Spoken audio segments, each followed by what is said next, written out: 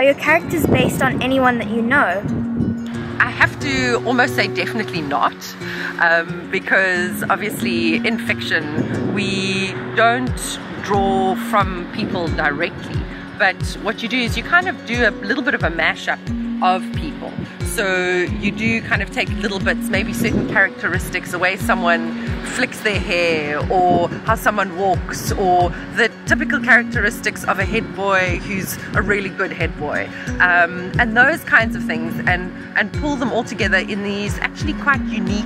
characters who are completely independent of any real person, because obviously I would, you know, get into big trouble if I stole a person and stuck them in my book. So yeah, they're completely made up, but just certain characteristics are pulled in.